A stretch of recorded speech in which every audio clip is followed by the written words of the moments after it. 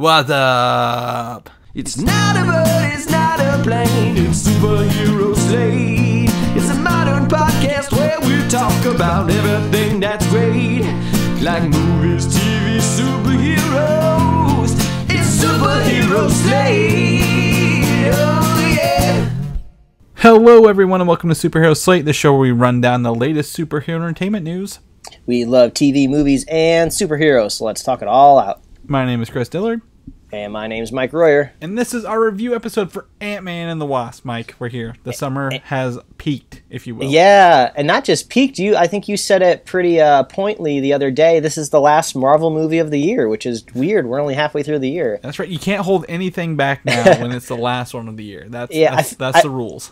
I feel like I'm expecting like a Doctor Strange in November or like a random Thor movie. I feel like those are the last two I remember kind of coming out at the latter half of the year. So we're like officially in the dry spell until March. Nearly a year away. We got like 11 months to go, right? Well, March. We have Captain Marvel in March, and then Avengers yeah, that's right.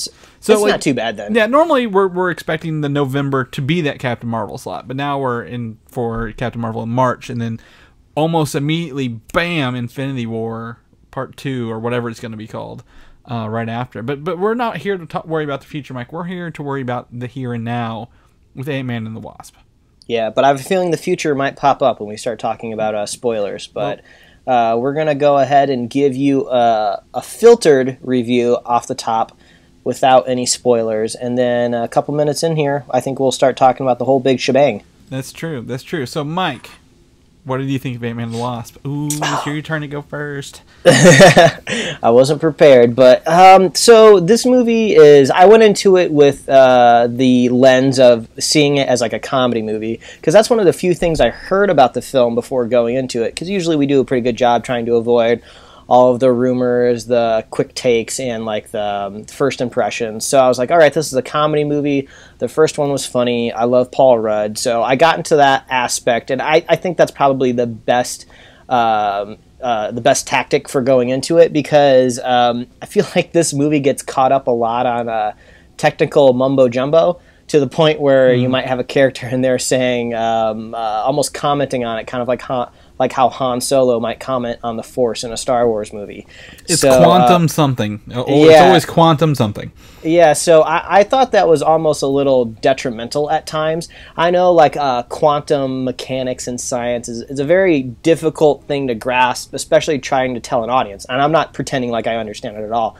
I don't. But I felt like they were just kind of like throwing stuff up in the air, and like just hopefully people just ignored it. But overall, it was a fun movie. I love the set pieces. That's kind of what you go to these movies for. You want to see how they get big. You want to see how they get small and how they play with that. But I wasn't really thrilled with a lot of the stuff in the middle. You know, they pepper in some good jokes here and there. There's literally one part in this movie that had me like almost like bent over crying laughing because it was so funny. But then they'll be talking about this random reason that they have to like track something down, and I was like, oh, I don't know what's going on. Sometimes I felt like I was in a really bad episode of like a CW superhero show.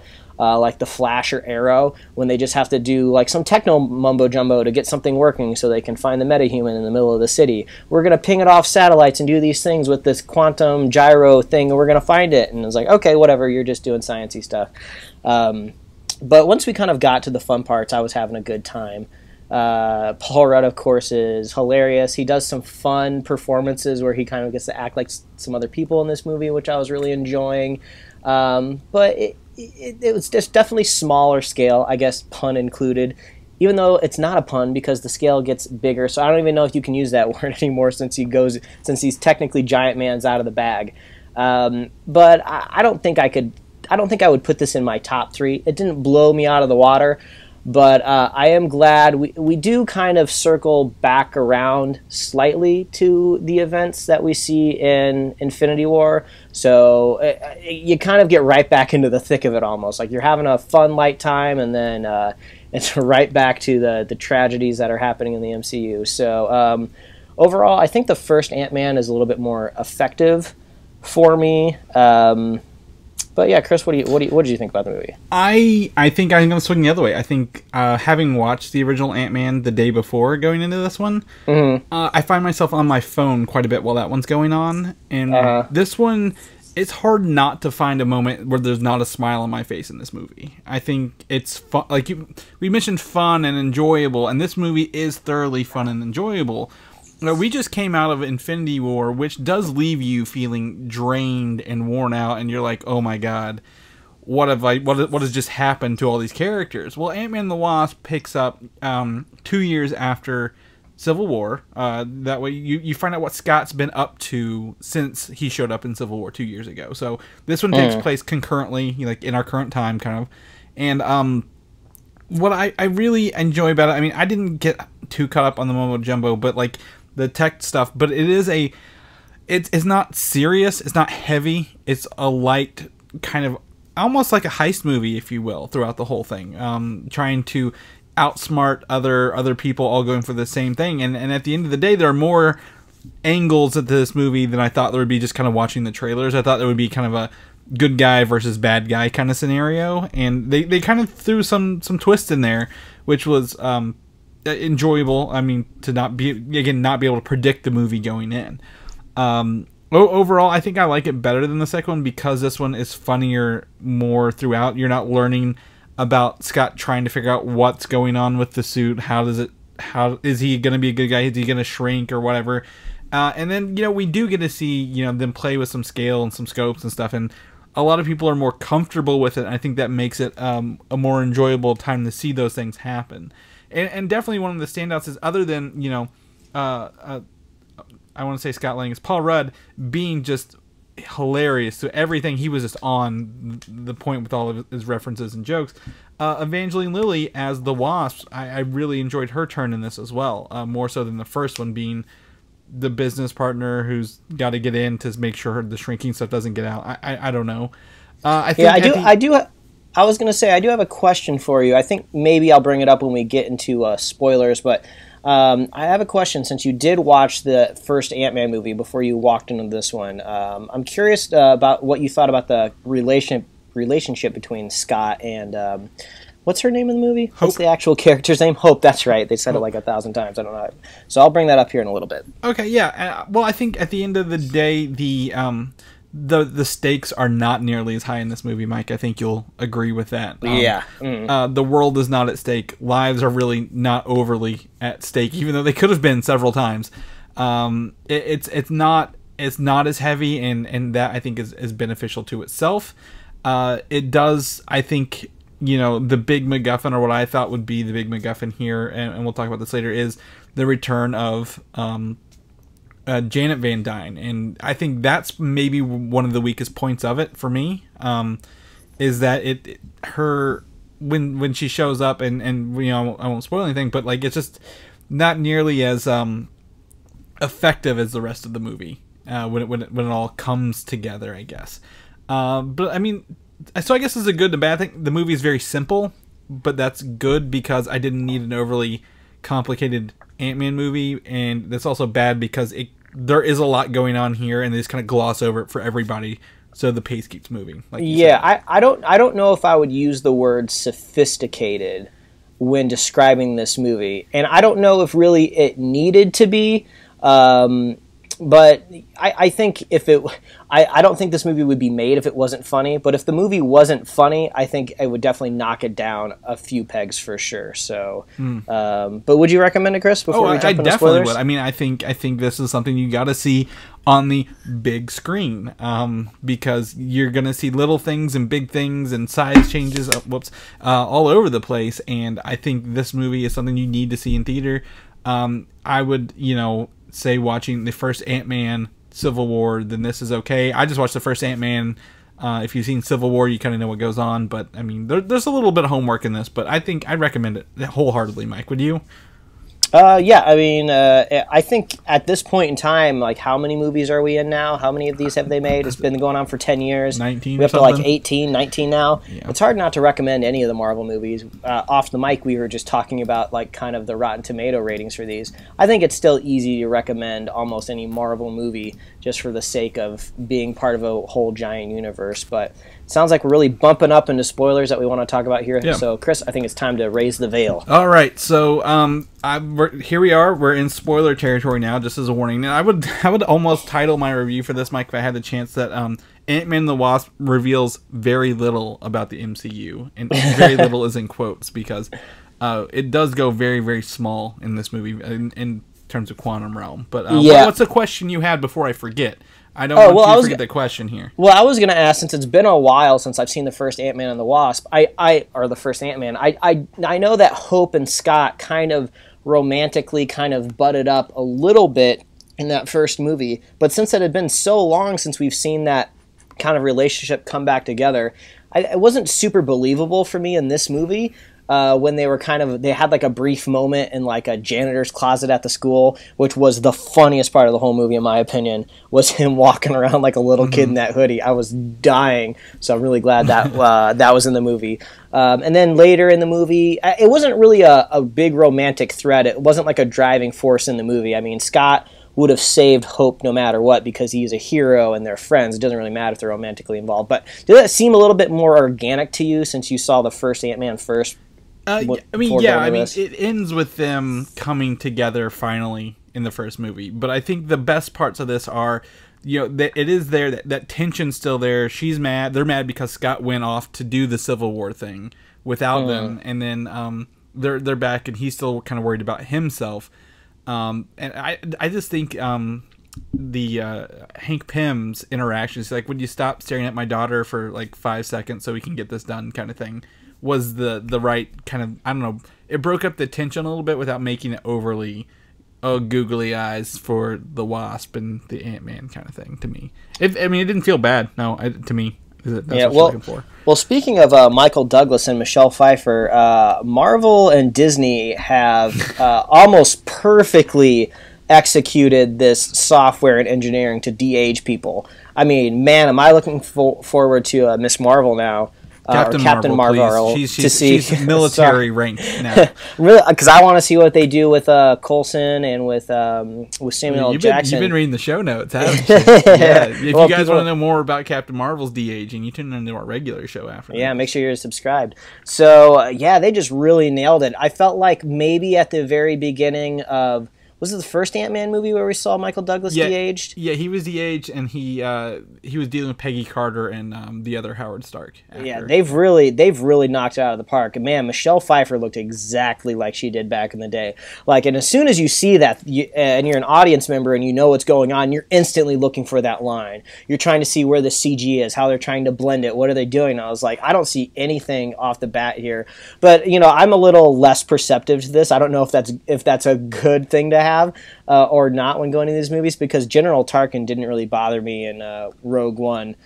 So maybe I'm just a little bit more immersed in the movie than most people are. But man, they are just killing it there, which is really, really good for a cinematic universe, because there's going to be lots of point in times where you're going to want to jump back and jump forward and stitch things together. And now we don't have to worry about kind of awkward shots of just the back of the head where you never see their face, Or I mean, even then, like, you can cast any actor at any age and de-age them if you need to be for certain scenes.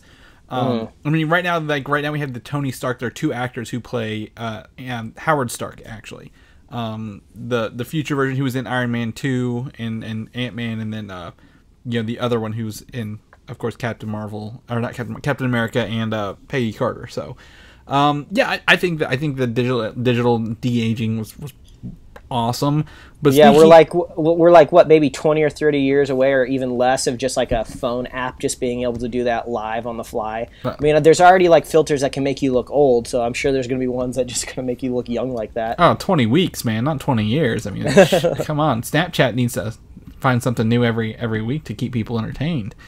But speaking of that, Michelle Pfeiffer, I think I was really excited to see what she did with this movie, and I think her kind of Deus Machina role at the end was it was just too simple.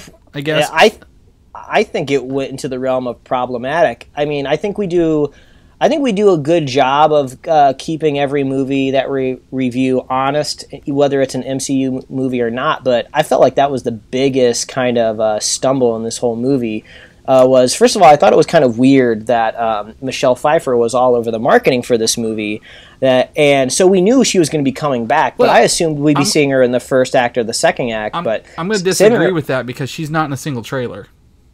But she was on all of the posters and stuff like that, so it's not like they were trying to keep it a secret. Well, like 3 posters. I actually have one of the posters. Like, she's not on a couple of the first ones.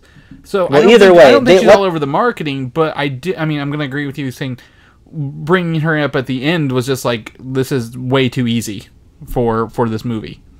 Yeah, I mean, she basically was the whole crux of the movie. She was the mission, the MacGuffin of the movie. Yeah, and when she came back, I thought her weird ability that she gained to kind of fix Ghost, I was just kind of like, what's going on here? This doesn't make any sense. She just has some sort of really weird, unexplained power that they're not going to explain to the audience. They're just gonna hope that we just trust that someone going into a really random realm will just give you powers that you can control. There's a weird moment where she's in kind of like rags and a cloak, and it felt like that one Halo trailer from E3 a few years ago where Master Chief is in full armor, but then he's also like wearing like a rag, and she's like, why is he wearing that? And I was looking at her and I was like, where'd she get that? Where she's in this like really random realm. So I don't know if there's going to be a third Ant-Man movie where we get some explanation of, first of all, how she survived all that time. Where is she finding random rags? It's just kind of like they do all of this kind of really broad explanation, but then when things shows up that I actually want to know, I don't get any explanation at all. Well, again, it is the end. It has to wrap up nicely in a neat bow before obviously going to shit really quickly in the post-credit scene. So I will forgive them a little bit for that because, I mean, she's been down there 30 years. I think that's my biggest... How do you survive 30 years in this realm of this? I mean, sure, time flows differently down there. She talked about time vortexes. She knows these valleys, all this other stuff going on. So something's going on down there. And I think, even though we get the Ant-Man and the Wasp will return question mark at the end, Mike, I do think a third... I mean, if they can greenlight a second one for this movie, I think they can definitely greenlight a third one for this. Because I love kind of some of the stuff they're going to be introducing us to, and I think playing into Avengers 4. I think we're going to see Avengers 4 lean into this quantum realm, the time vortexes, some other stuff, and we'll talk about that here in a minute. But I think... Yeah, it's too nice of a little bow on the end. Like, she comes back, she fixes probably the biggest threat with just touching her head, and then they're like, okay, we got to get more energy for her to fix her later. So it was all a very nice little bow that came up out of the quantum realm. I would say biggest complaint. they were trying to put a bow on it, but I would say it's a very messy bow. You know, if they were just gonna give Michelle Pfeiffer this kind of magical ability, quantum ability to fix Ghost, why, if they weren't going to explain it to us, why didn't it just fix Ghost like all the way? Like, why did they, like, it seemed like they're like, well, let's make it fix her, but not fix her all the way so we can explain what's happening in this post-credit scene, which is kind of weird. It's just like, oh, well, we got some more quantum particles for your Ghost friend. It's just like, well, I thought she just fixed her. What happened to all that? And then Lawrence Fishburne, is that who's in this movie? Yeah. He makes it a point to say, like, oh, she's very smart. Let's just wait and get her back, and maybe she can fix you. It's like, well, her smarts didn't really fix her. It was her magic voodoo powers. I think it would have just been better if they finally rescued her, and then when she came out, she was just like, oh, I learned so much while I was down there because, you know, she channeled into Paul Rudd and used some sort of, like, super knowledge to like find her. So I was like, I could easily see her just coming back, hopping on a computer, typing in some code, and fixing Ghost very easily. So the bow was very messy at the end. Well, I mean, in my opinion, I don't think so, because the story wraps up and is done. Like, all the threats are taken care of when I say it's a nice bow. I don't care that they didn't explain it. I don't care that they have to do more. I don't care they have to do a third movie, because I want to see a third movie with this. But that is the ending, the last, I guess, it is the final act, but some of the final act's really fun. I like seeing, Scott take the truck a lot farther as like a kneeboard than I thought he would across San Francisco. Yeah, that was a good part. I like that.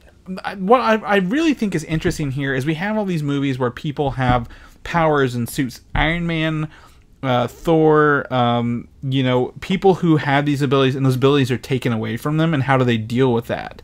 Because this very much felt like Iron Man 3's like proto suit issues he kept having with the gold suit, where it would malfunction, like it would work sometimes, and sometimes it would just blow up in his face, kind of thing. And I saw a lot of parallel with that in this. Like the whole time Scott had a suit, it was like not working very well at all for him. So, which led to some of, like you said, your favorite scene. You think you're the most hilarious scene, but I think I really enjoyed him in the water, chasing Sonny Birch off the thing, because the ants kept getting eaten from the birds. He fell into the water, and he's like, "I'm just gonna take this," and he brought the thing back. But I think, speaking of Sonny Birch, I just kind of wanted to talk about the villains in general. I think Marvel kind of falls back into its old rut of kind of underperforming villains, because I had like no fear and tension on the screen when I was either seeing Ghost or the fancy Southerner or whatever Scott was calling them. Ghost powers were very, I would say, uninspiring. She could just kind of like phase through things, and I never really saw the danger in what that was. At one point, her hand had like phased through Hank Pym, right? But we never really saw her at any other point in the movie like use that to like brutally murder anybody. So it just seemed like she had the ability to phase through walls, and she was just kind of hard to catch. And that was about it. So I was never really intimidated by her when she was on the screen. Like when she would pop up out of nowhere, there was a good chance it could be funny. Like when we had that classic Michael Pena scene where he was doing his truth serum. That was pretty funny. Yeah. I was really digging that. And I liked it when she just kind of popped up because it freaked everybody out. But like at no point in time was I ever intimidated or scared. I was just kind of like, man, I just wish they could just like grab a hold of her because she's just being really annoying. So it would be nice if maybe in a third Ant-Man movie we could have a little bit more maybe impending doom, something that they were maybe a little bit more worried about. So I was a little disappointed by the villain. I'm going to go, again, this is what I said, I don't think the stakes need to be high because we just had a world-ending death catastrophe movie. Well, yeah, I'm not saying Ghost needs to necessarily want to destroy the world. I think her basically trying to kill the mother our stakes are just fine, but like the villain and just like the power set, like they're just, I don't know, she never really seemed like a threat. It's like as long as you just don't let her touch you, and even if she did, we didn't even really see what she would have done. So yeah, there's nothing really scary there. But that was also explained, like, Bill Foster would not help her if she killed anybody. Like that was like she used to be a mercenary, like spy person who would kill. And he was like, no, if you kill anybody, I will not help fix you, and you will die. So I mean, that was a little balance to that. I thought I thought she was gonna be his daughter, I guess, at whenever they reveal them, but they didn't. Yeah, that's really confusing because since she's mixed, so so her parents are of different races. When they started showing that flashback and they were showing like that bald white scientist, and I'm like, wait, that's her dad? I'm getting really confused, especially since we met Lawrence Fishburne first. I don't know if maybe there was like a quick shot of like a photo on a mantle somewhere that I missed where it showed her two parents, but I was really confused in that whole cutscene. I was like, what is going on here? Yeah. I think one thing that also doesn't bother me, I just don't get it, is Scott's daughter Cassie and then like her mom and her husband, they're all like one big happy family regardless. And I was like, I don't know. I mean, I'm sure there are divorced families or, split parents who don't, who act like that. But I was like, they're a little too lovey on Scott, I guess, at the end of all this. Maybe because he saved the world in fought Iron Man in Civil War. I don't know. What do you think about that one? Yeah, that's the thing. I was kind of hoping I would get a little bit more clarity, but maybe this is just, I guess it wasn't helpful for you since you watched the first Ant-Man movie ahead of time. Yeah, that was the big drama point in the first movie, right? Because there was a new man in her life, and he happened to be a cop. So I don't really know what was going on there. Well, he wasn't new in the movie. He's not new man in the movie. He's been around a while in the first Ant-Man. It's just he was. Yeah. Like they all knew who he was, but like this time, like they were like, hey, get a job. Like your work. If you get a job, you're fine. But until then, you're kind of on watch, and then in this Yeah. one they're like, "Oh God, Scott, we love you. Feel better soon. Don't be I guess sick." that's the moral of the story, right? If you want to get people to like you, just become a superhero and try to save the world. But even then, he didn't really save the world, did he? When he went to Germany, he was just kind of he was just helping out Cap. You know, really, it could be very polarized. You could have a lot of people out there that really like Iron Man. I'm sure there's Iron Man fanboys in the MCU that hate Ant-Man because they're like, hey, he's there messing with Iron Man's crap. Yeah, everyone's got a side. Everyone's got a side in there. Also, one of my favorite running gags, Mike, is the close-up magic tricks. Close-up magic. Close-up magic. How do you do that? Everyone's like, how do you do that? And then they had the, what was it, his parole officer or whatever? Like, they kept a repeating thing, like, oh, it's Scott out there, and then he's got to get back before everything, every time. He's always a race back to his house to put on his ankle bracelet. Who was that actor who played the parole officer? I think, is he in Off the Boat? He's in Fresh Off the Boat. He's hilarious. His name's Randall Park. Yeah. And he has this funny like little web series out there that he did a while ago. I think it's called IKEA Heights, where they filmed an entire web series inside of like an operational open IKEA. They just did it kind of guerrilla style, and it's really funny. So I would recommend go watching that. But yeah, I was digging Randall Park, the parole officer. It would have been great if maybe Mr. Park and Mr. Rudd could be in a comedy movie together, just on their own, just without superpowers. I think that'd be hilarious. Yeah, I mean, I'd love to see him return when they inevitably announce a third movie for this. Well, yeah, they got to get dinner, man. They got to get dinner. Good Lord. Overall, what about the action scenes? I was thoroughly impressed with the more, I guess, not advanced, but the better choreographed action scenes in this one. How did you feel about them? Yeah, I think the two of them pairing up together is really fun. I like how they retrofitted all of those different cars with shrinking and growing levers. So that's kind of what I expect out of an Ant-Man movie now going forward. Is I just want them to be playing with scale the entire time, which is what we got a lot more in this movie, which was great. I felt like I saw a lot of the kind of cooler action scenes, unfortunately, in the trailer. Which this might be the first time maybe one of the Marvel trailers revealed a little too much after seeing the movie. Like that whole kitchen fight scene with like the salt shaker and the knives and the tomato and the flattening mallet. Like we saw all that in the trailer. So when it was on the screen, I was like, oh, I kind of seen this already, unfortunately. So that was kind of a bummer. And then since Ghost didn't do a whole lot action-wise, I mean, I'm not trying to rail on Ghost. I don't think it was like a cardinal sin. But, you know, when she was on screen, I don't think there was a lot of fun dynamics with her powers. Like when Scott is doing the art of distraction, like the first rule in Close-Up Magic Online School University or whatever he said, he was just trying to distract her in that third act while they snuck away with the lab, right? So all he's doing is just running around in this kind of abandoned loft while Ghost is just walking through things. Like, that's literally all she did. She walked through a table. Next scene, she walked through a wall. Next scene, she walked through a partial wall window. So when it came to action scenes with her, I didn't really care that much. But when they were trying to escape the Southern Gentleman in like a car chase, that was a little bit more exciting, I thought, because, you know, they would have to do these cool things with the car and scale. Then Scott would hop on that flatbed truck, and he had to, like, fling the little gun out of the guy's fingers. And then when he was chasing him on foot, he was, like, kind of reaching through that alleyway, and he couldn't quite get to him, and he kept growing. That's when I thought it was fun. But you'd think it would be the other way, right? You would think the action scenes would be a little bit more high stakes and fun and energetic with a superpowered villain, you know, but unfortunately it didn't go that way. But well, I'm glad at least we got the scale stuff to play with no matter what. So there's two things to add to this. One, I think the second Matrix movie, despite it being, you know, a pretty terrible follow-up to the Matrix, they had the Ghost twins in that movie. And I think they did a much better job ghosting than Ghost did. Because they phased through stuff. That was their whole job. They had a car chase scene where they phased through stuff. But I also understand she couldn't control her powers a lot, it seems sometimes. But yeah, that's really what Ghost does. It just phases through things. Yeah. I mean, it seemed like she had really good motivations in the movie. Yeah.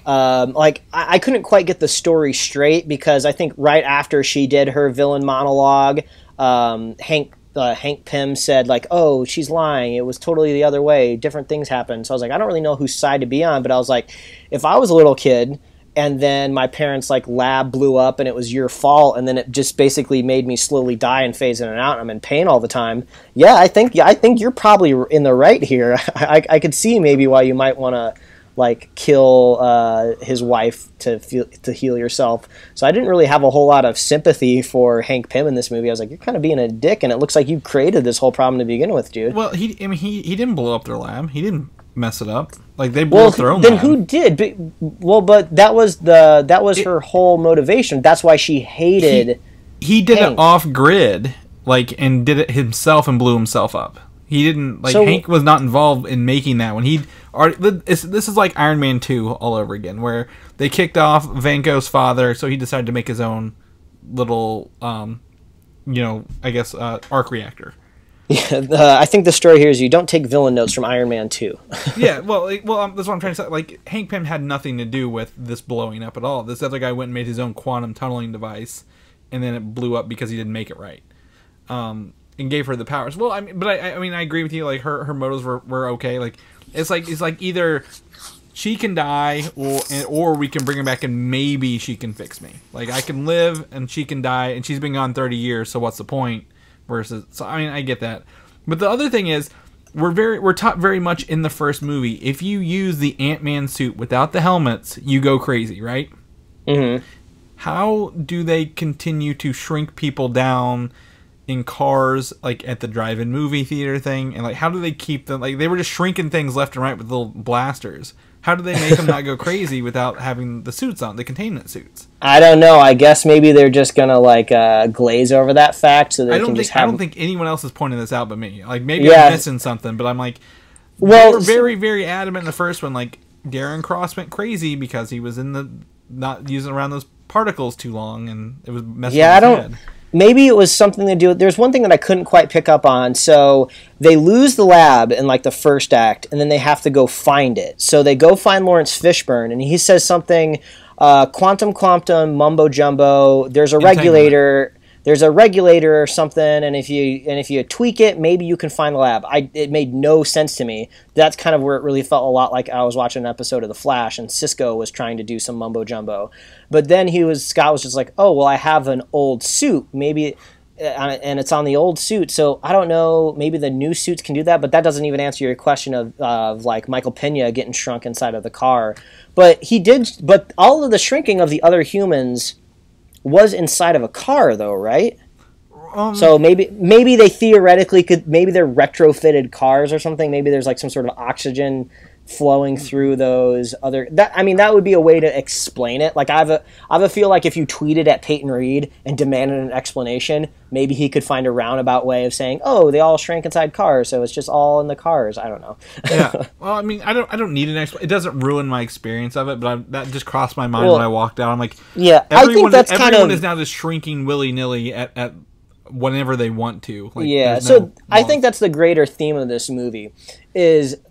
They are lucky because they can get away with a lot of these kind of slip-ups because it's a funny comedy movie. I would say this movie is angled more at being funny than Thor Ragnarok was. Yeah. And that was a little bit more of a sophisticated story, I would say. So this one, they're lucky that the jokes were hilarious. Paul Rudd is just a joy to watch on screen.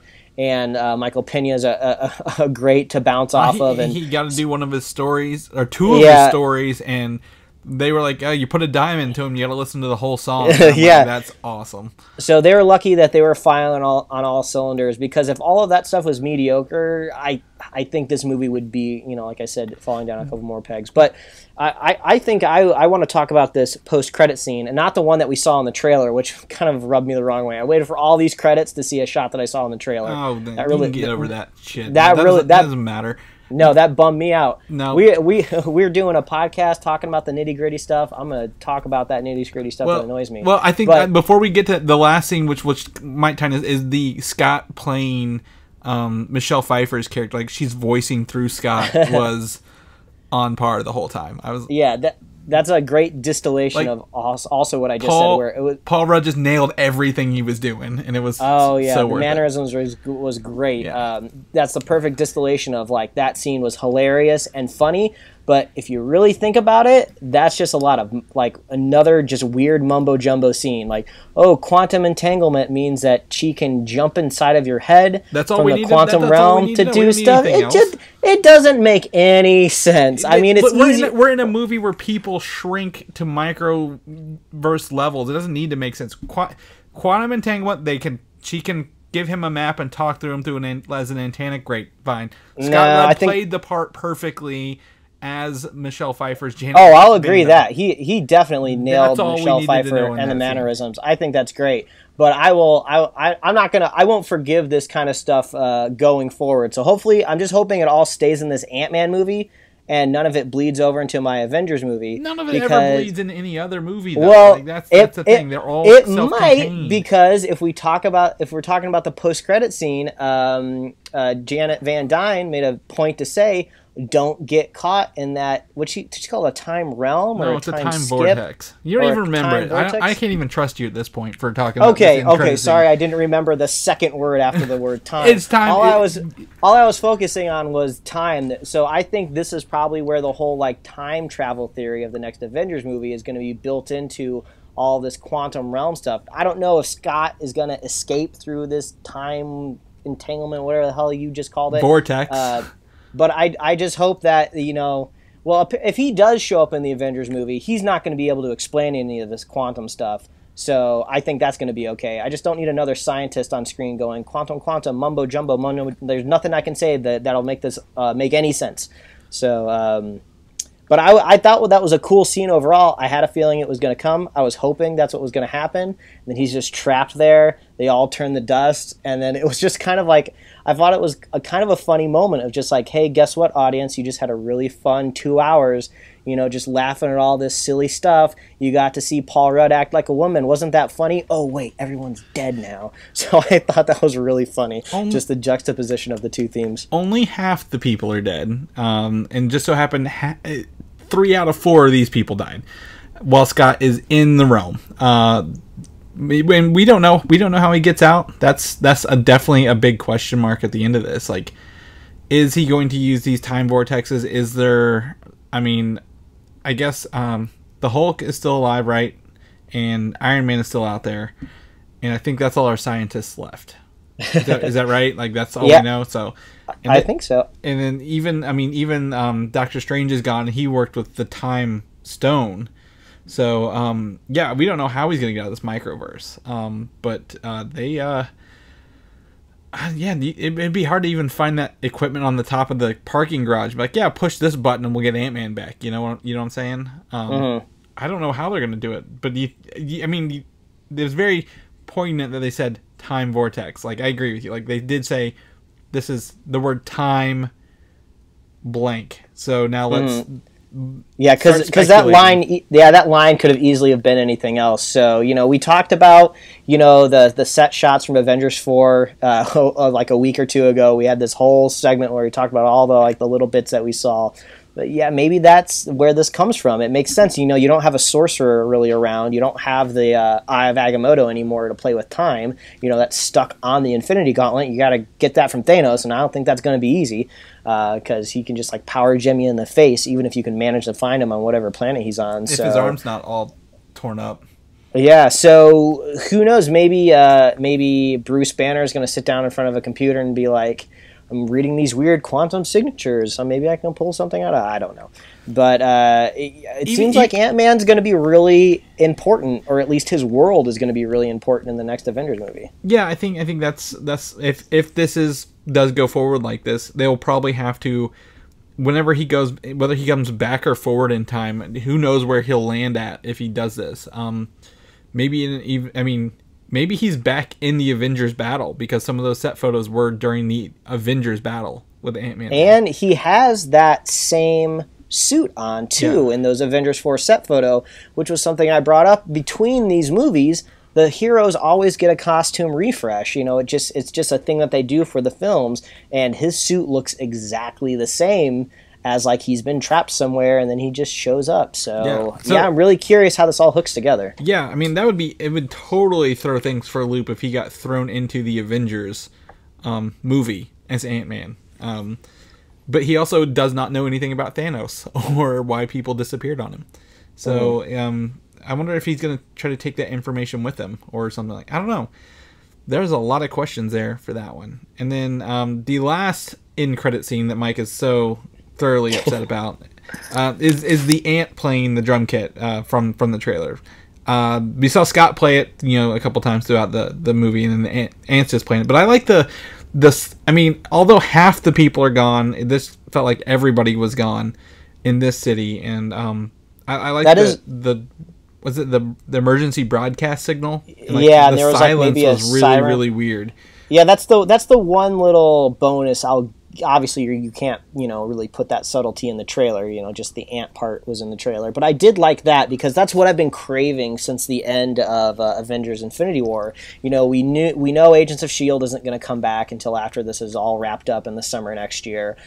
Captain Marvel is set in the 90s, so that's not going to deal with the ramifications. We've just been craving just anything we can get of what happens after that finger snap. So it was kind of interesting to see that the world is not going to go on like normal. There is going to be just crazy, there's going to be gaps in every other place that you look, and there's going to be warning sirens. People are freaking out. I would love to see the Marvel one-shots come back or something, and then when Ant-Man comes out on Blu-ray, maybe we get a one-shot of what it's like to live in this world. Just give me 5 crafted minutes of filmmaking of just what it's like to live in this post-snap world. It doesn't even have to be any heroes in it. It could just be maybe a retired agent of S.H.I.E.L.D. that just living in Florida or something. I don't know. If you have to tie it into the MCU somehow, but so I thought that was cool. I like the spookiness of it, kind of bringing it back around to the stakes that are really waiting out there for Ant-Man. I feel like Ant-Man is really going to be at the grasp of at the mercy of the Reality Stone. If Thanos is turning people into Rimids, if Ant-Man is Giant Man, he's just going to snap the reality thing and, I don't know, turn him into bubble gum, and it's not going to matter if he's giant or something. I don't know. I don't know if he'd even want to fight Thanos. But I mean, it'll be interesting to see his powers come into play in the second one, and how will the Avengers be hey, you have this ability, let's use it. So I don't know what's gonna happen. The movie doesn't leave a whole lot of questions like that, but it definitely sets us up, reminding us again, like you said, Infinity War is out there. We are now in a world where half the people are gone, and we have to deal with essentially the Avengers losing, is what Captain said, and we're gonna have to see how that plays out. This kind of feels like a boutique Marvel movie. It's just it doesn't really live in the greater threat of the MCU. It's just kind of this side, just fun movie, just doing a lot of weird stuff. There's some issues here and there, and I look forward to going the months forward arguing with you constantly about the quantum science of this movie, because it's just going to be fun, because I love how juxtaposed we are on the matter. That just makes the podcast more fun for me. I like it when we're not agreeing on stuff. But before I think we sign off, it seems like we both want to recommend this movie, but real quick, I think this was literally one of my favorite Stan Lee cameos, because I love it when he gets really crazy. I love the strip club cameo, and that was the first Deadpool, right? Yeah, so I love this one even more. He's just I had a lot of fun in the 60s, but it's all catching up to me now.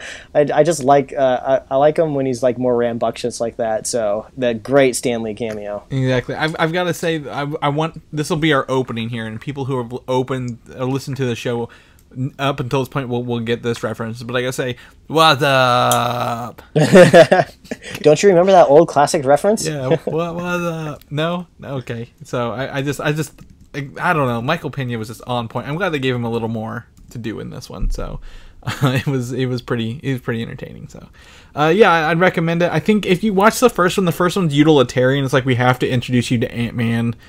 We have to just introduce you to shrinking and the size changing stuff so we can use it in Civil War. And then this is the next step in it. But I think the movie tells a better story. So if you watch them back to back, you'd be like, oh yeah, Ant-Man 2 or Ant-Man and the Wasp is way better because of all the characters involved. So I think everybody has their own ranking system when it comes to movies. They might even employ a different system when it comes to Marvel movies because they're so episodic in general. But this movie, I would probably put it in my back half of all the MCU movies, but that's still mean, that's still pretty good. I mean, even the worst MCU movie is still more entertaining than some of the other superhero flicks out there. I won't name names, but Fantastic Four. It's awful. Don't even touch it. Don't even touch it with a 10-foot pole. But I mean, if you're out here in Southern California, it's like crazy super hot this weekend. Got to like 115 degrees. So maybe an air-conditioned movie theater will be your friend. So you might as well go see this movie. There's no reason not to. We didn't even talk about a movie-going experience. I have to tell you, I think I texted you this. The theater, the opening IMAX night I was in, had the smelliest people I've ever smelled in my life in that theater. Oh no! Like just body odor all over the theater. Like they were not well kept people. I'm like, is this the summer movie going crowd normally? Like, and it was the first IMAX showing. I mean, we had reserved seats, and it was just, man, I didn't have any food issues. Once the movie started, I was fine, but like getting there, I was like, oh man, I'm always worried. I'm always worried about this. It's the stresses of going to the movies. We had a pretty good experience, but my wife did lean over to me and said, "Did you hear that kid?" And I was like, "What are you talking about?" This was right at the end of the movie when you see the credits pop up on screen, Ant-Man and the Wasp. She's like, there was a kid behind us that just saw the title screen and said, "Who's the Wasp?" And it was just like, okay, kid. This movie is a little too highbrow for you, I guess. Yeah. But he gets quantum entanglement, but he does not know who the Wasp is. Oh my god, no one gets quantum entanglement, Chris. Not even you. Yeah, I totally get it. I'm totally entangled quantumly. I've seen Quantum Leap. I know what that is. I know what that is. All right, Mike. Well, we got to do a regular news show, so if people want to know what you're up to, where can they find you at?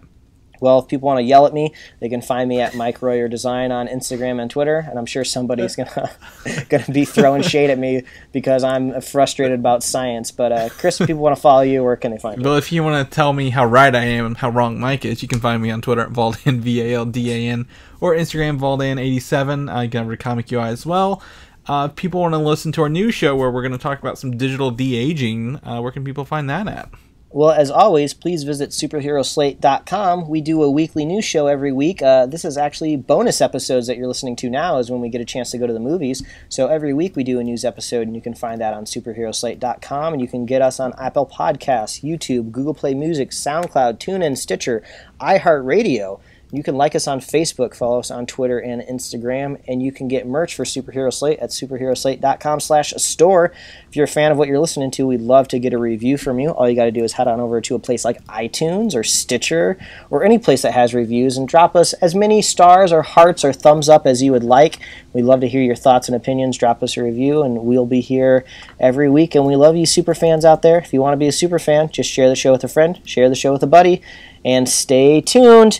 Comic-Con San Diego is coming up in just a few weeks. That's going to be a huge episode. Oh my god, it is around the corner. We have so much news, so many quantum announcements coming out of Comic-Con. Oh god, Chris. All right. I'm done with you. All right, we'll see you guys later. Thanks for listening, and don't forget to subscribe. I got the new slimmer, sexier can, which I thought was funny.